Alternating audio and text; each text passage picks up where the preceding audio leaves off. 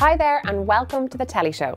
On this week's episode, I'm going to be chatting to comedian Kevin McGahern, who you'll know from his time as host of Republic of Telly, as well as Sim Card and Hardy Books, and loads more I can tell you about later. First up, my TV picks for the week. It is with a heavy heart that I tell you my TV pick for this week is the final ever episode of Catastrophe. The Channel 4 comedy, written by and starring Sharon Horgan and Rob Delaney, sadly comes to an end this Tuesday after 4 seasons of what I can honestly say has been one of the best comedies we've had on TV in years. We do know the finale will see the couple deal with the death of Rob's mother, Mia, who was of course played by the legendary Carrie Fisher. In fact, Horgan has said the episode will be a little bit of a tribute to Fisher, while she also said the finale will be emotional and that it's a little longer than usual. Just saying it now, if Sharon and Rob break up, we will never forgive them. My second TV pick is as Irish as it gets. Dermot Bannon has a new show. Usually around this time of year, we are knee-deep into Room to Improve, judging everyone's gaffes, the usual. But this time, we've got a new series from Dermot on the way called Dermot Bannon's Incredible Homes. It will see the nation's favourite architect showcase some of the world's most amazing homes, heading to the likes of Sydney and London to see some very impressive houses. It kicks off on Sunday at 9:30 on RTE1. My big interview this week, I'm delighted to say, is comedian, actor and TV presenter Kevin McGahern. Kevin has been doing stand-up for years, but he's also a familiar face on the small and the big screen. He presented Republic of Telly for 5 years. He's also known to many Hardy Books fans as Sim Card, and you may have seen him traipsing around America Louis Theroux style a few years ago for some great documentaries for RTE. Not only that, but Kevin hit the big screen in 2017 to star in the independent feature film No Party for Billy Burns. I had a chat with Kevin about all of this and more, including how he got started out, what he thinks of the comedy scene in Ireland at the moment, and how we are undoubtedly in the best country if there ever was an impending apocalypse. Kevin McGahern, welcome to the show. Thank you so much for joining me here today. Thank you very much for having me. Yeah, I was just saying, it's the Telly Show. It's sort of similar to the Republic of Telly in title, but... bringing back a lot of painful memories. I was going to say, we'll get to that. First up, though, you're on a massive tour this year for Solo Pollo. It's huge. It's huge. Tell us about it. What is happening for people that are attending this show? What will they get to see of Kevin? I suppose it's mostly my thoughts over the last 2 years of living in a world about to collapse. But it's a very show. It's an optimistic, pessimistic view of the end of the world. Yeah. God, it's the hardest thing to ever explain, like what a show is. But it's a lot of fun. Yeah.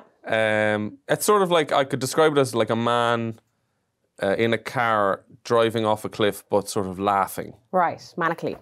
Yeah. Sort of like, just fuck it. Yeah. Like, we're all going to die.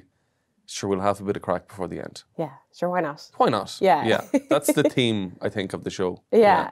And how much have you done of it so far? We've done about four dates, I think, so far, in Portlaoise tonight. So, yeah, it's been going great. Yeah, getting a good reaction and stuff, I've got a good support act, Edwin Salmon. Oh, yeah, he's great. From Bridget Neyman, who's my right-hand man. And it's having a buddy with you makes it so much better. Does it? Oh, yeah. Because it's like you're on holidays by yourself, essentially. Yeah. And on holidays by yourself, and then I suppose asked to be the best crack ever while you're on your own. Yeah, exactly. So it's nice having someone there with you to just go like, was that any good? So it's like it's comical and emotional support that I get from my lovely bald friend. Yeah, it must be way better having a partner in crime on the night. And then for you performing then, I suppose, I've always wondered this with comedians, like having to kind of churn out the same material over and over again. What is that like? I mean, I know it sounds like a basic enough question because that's what you do all the time, but I do always wonder about when I go to see a good comedian, it's like, how do they manage to deliver this the same way they delivered it in like Castle Bar last night? And how do you kind of keep the enthusiasm for the jokes that you're telling? Great question. Thanks, Evan.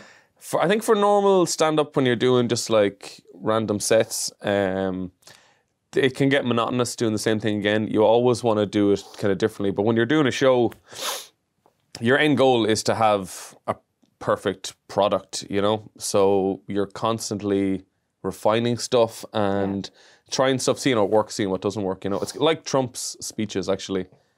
Like the wall, build the wall came from him just tossing out shit, you know? And that really worked. So he's like, right, I'm going to say that again next week. It's the same with a comedian. Yeah. You try a joke. If it works really well, you keep it. If it doesn't, you let it die. Yeah. What's your build a wall joke then? What is my build a wall? It's, I suppose, the crescendo is dealing with an apocalypse in Ireland, what that would be like. Oh, yeah? And it's quite positive. Yeah. If I was to be in any country for the end of the world, this was the country I would Really? be. Yeah, 100%. Why so? I think we don't take danger seriously. I think we're impervious to terrorism because none of us in this country take anything seriously, you know. So I think that's how you beat the terrorists. Yeah. Is Laugh at them. you know, when they come in with a bomb, pull their beard. Pull their beard. Pull their beard. Amazing. Essentially. I can imagine, though, a massive session taking place in Ireland if we did get some kind of It would be impending insane. apocalypse. Everyone paying a credit card. Yeah. Just drink deals. Yeah. Because we're not allowed to do drink deals here. But who's smoking in pubs? Yeah. It would be the best crack we'd have since All the bread would be 1994. gone, but like... We'd have, yeah. Well, bread hopefully, if we, in the next year or so, if we learn to make bread, I hear humans used to do that. I believe so. That was the mad thing about, like, when we had the big snow for 3 days, we ran out of bread and people are buying like 12, 15 loaves of bread as if, like, I think our entire economy is sandwich based. I know. Who knew, though? I saw a man in Tesco walk out with 6 loaves of bread. What's he at? Like, how many sandwiches is and that? I thought the whole thing was just overly exaggerated and overhyped when people were talking about, the bread thing. And then sure enough in Tesco, 6 loaves. I was almost want to be like, what are you doing with them? Yeah, and then Please tell me you're feeding your elderly neighbours. A load of lads robbed a digger and broke into an Aldi. Like, that was... Yeah. We went from, like, Society to Mad Max 2 in 3 days. I know. It was a marvel to behold. Yeah. Yeah. So apart from all the death, it'll actually be great crack. Yeah. Going back to Republic of Telly then, I know, as much as you may not want to talk about it, but it was a huge part of your career. So I suppose I wanted to know, it was such a... I guess there's not really anything that's replaced it since. So I suppose, what was it like to work on it, considering it launched so many great comedy acts in Ireland? Yeah, apart from mine. Yeah, go on. And how did you feel about it cancelling? Like, it was a great show to work on because it's great having that pressure every week to, like, produce something. Yeah. And it's like it's manic at times, like, where, like, you're pulling your hair out. But it was, to be honest, when it was finishing up, I kind of felt it had its day anyway. It was a slight relief. Yeah. There was a comfort there. You've got a regular gig. But I mean, I'm not sure how long I could have gone on anyway.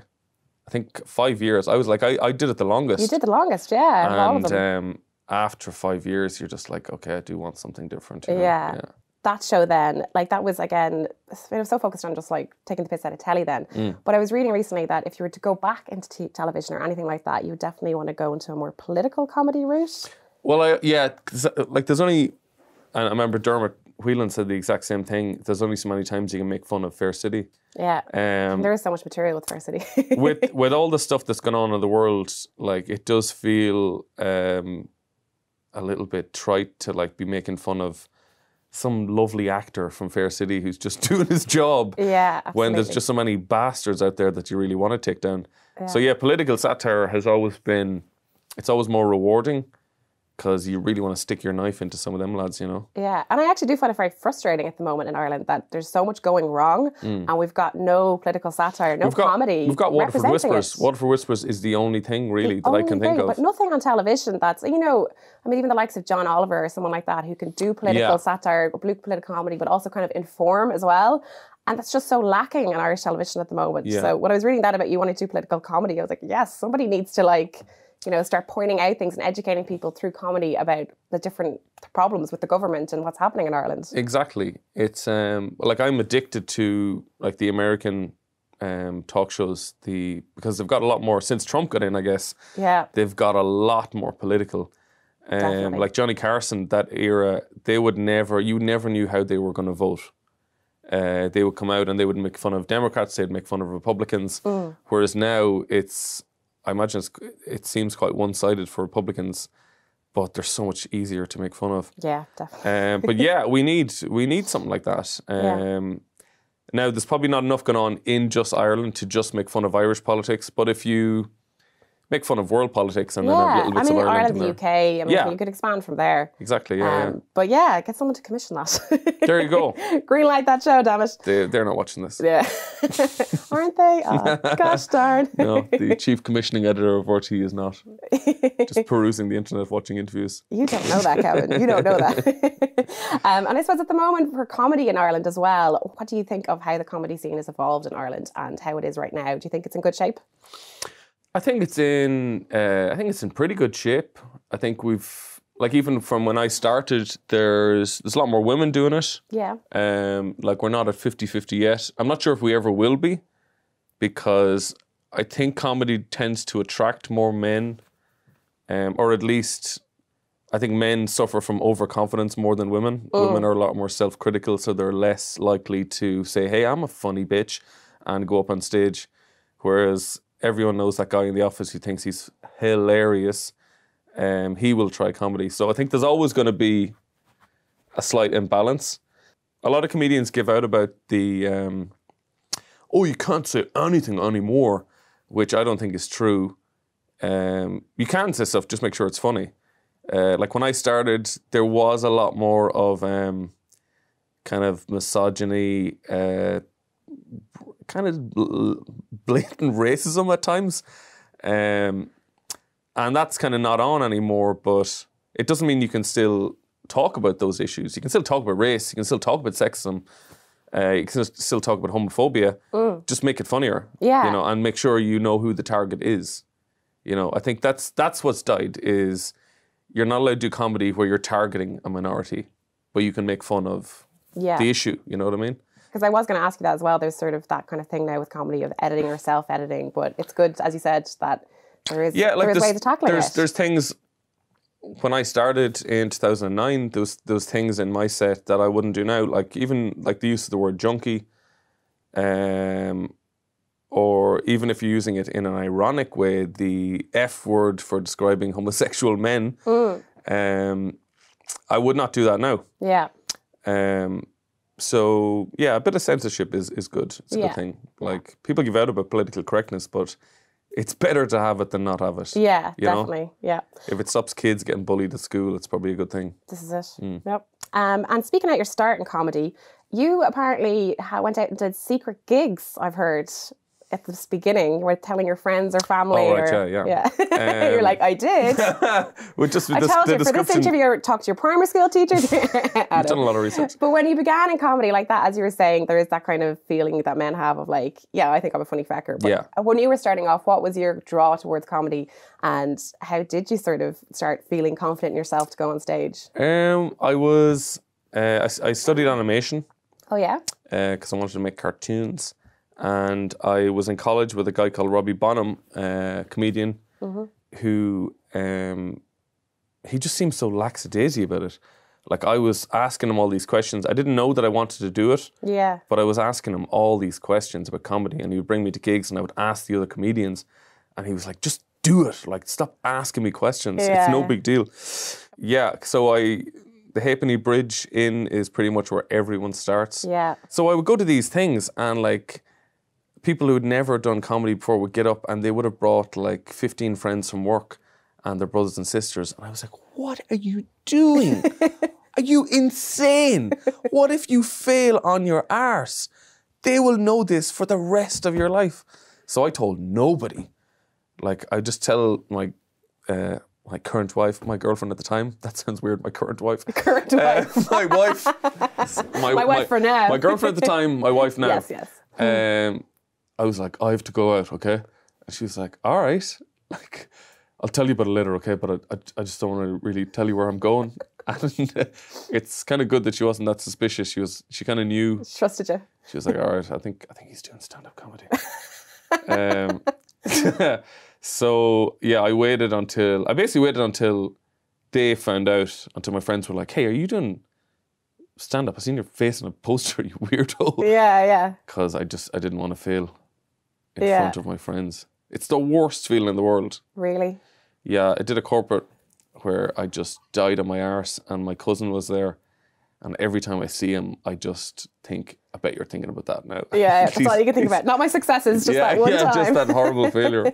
And of course, comedy and stand-up that led you to Hardy Books. Yes, yeah. Is there any talk of that coming back again? Or I don't know. Like, I mean, it's such a weird thing where they like give them a series like once every 2 years. What's that about? I think they're doing like a boyhood thing where they want to make Hardy Books every 4 years until they're like last of the summer wine age. Yeah, in their 50s, dead. sitting in it's in their 80s. Like, yeah. Still talking about going to Galway. Yeah. Saving up €30 to go to Galway. It must have been, because that show, when it first came out, was so talked about. So many people watched it, talked about it, were quoting it. It must have been great to have been part of it. And was it fun to film? It was. I felt like the more scripted it got, the harder it got for crack. Yeah. But to be honest, most times there was very little difference between what was going on screen and what was going on behind the cameras. Really? It was just a big dirty session constantly. And there's the lads are very similar to their characters. Yeah. So some different accents, but that's about it. Not even that different. Martin's a bit different, all right, and Chris. Yeah. But it was a lot of fun to work on. Yeah. And I always looked forward to like those 4 weeks of just living in a tiny town of Mayo and just getting mad over every single night. And just doing weird stuff, yeah. It was good fun. And then finally the documentaries I also really enjoyed a few years ago from you. Saw you going to America. You were in America kind of just pre-Trump time as well. Yeah. I'm so annoyed because we talked to like 100 people at least. And I'd say 80% said they were voting for Trump. Now that's obviously because of who we were. We're talking to gun nuts and people who stockpile ham in their shed to wait for the apocalypse. But even like waiters and waitresses and like people in the street, everyone was voting for Trump. Yeah. And I remember coming home, it's like, I'm going to put money on this dude. And then when I turn on the news, everyone was saying, oh no, it's turned now, it's back to Hillary. And I was like, oh, not bother. Yeah. So I should have done a George Hook and stuck £100 down them. You should have. Yeah. At least there would have been some bonus for becoming president. But it's such a mad place. Yeah. It's such a mental place. Because I guess you'd seen, like, I've been to America, but I haven't been to those parts of it that, I've been to New York and California, but I haven't really spent a lot of time in kind of... In the main part of it. The middle, part of it. Yeah. It's but so many people, totally I think, different. are like that. It's a whole... And it's always that thing of America. How could America have voted Trump in? But it's like, sure, we don't know half of America. Like, it's... We don't know. And it's... Like, half America is... It's like a third world country, like... Really? Like some of the poverty in middle of America would shock you. And I find it so frustrating watching them because they're constantly voting against their interests. It's like all Americans are like this, they've got this thing in their head like they're temporarily embarrassed billionaires. Someday they're going to make it big. Yeah, the American dream. And that's why you can't tax the billionaires because I might be one someday. Right. And you're not, man. You're not. You're really fucking not. And would you go back there? Would you consider doing... In a New York minute. Really? Yeah, if this website wants to pay for me to like interview the strangest people on the planet, 100%, yeah. Nice. That could be our next online project. There was one guy when we were staying at this house in the middle of Florida in like a swamp, and it was a party house, and it was it was a house where you would pay to party with them, with these party boy lunatics. And like the Jackass lads were there, and Andrew WK, is that his name? Like all these crazy party dudes would go to this house and pay this guy, and they would just go mad. And he had like strippers. It was disgusting. Like there was bras stapled to the wall. There was like sex toys stuck to the wall. It was like I felt like sticky walking into the place. Yeah. This guy, his name was Busey. I think he was a relation of Gary Busey. But there was this guy called Big LA, and he was the fattest man I've ever seen in my life. He was like American fat. Yeah. Another way, like Irish or British people, when they get fat, they kind of just turn into big barrels of Guinness. Yeah. Whereas Americans are like just like cling film filled with like butter. Yeah. This guy showed me how he could hide a gun in his fat. Oh my God. And he lifted up he was wearing just a pair of pants. He lifted up his fat and he took out a pistol. Oh my God, that's the most American thing I've ever seen. That's the most American thing I've ever seen. Big LA, look him up. But yeah, that was the funnest, weirdest, scariest place, I think. Yeah. They were just like, we were outside just shooting M16s just into the I think, because I did watch glades. your show, this does ring a bell. I can picture it all too clearly, so I think I did see this episode. Yeah. Yeah. That was my favourite one. The one on sort of outsiders, people who have left their family to kind of forge a new weird family. Yeah. Because that's the story of America. America used to be in our family in Europe. And then they were like, nah, we want to do things differently. Yeah. And then they just section off. Like the entire country is filled with people who just want to do things a little bit differently. Yeah. Which is why there's so many different types of Protestants. Yeah. Interesting place to be. An interesting place to end the interview. Kevin, best of luck with the show and everything else that's coming your way this year. Thank you very much. Thanks. That's it from me. I hope you enjoy the show. Remember, you can listen to the interview of Kevin on Omni, Spotify or iTunes as a podcast, as well as the rest of the Telly Show interviews to date. Thanks for watching.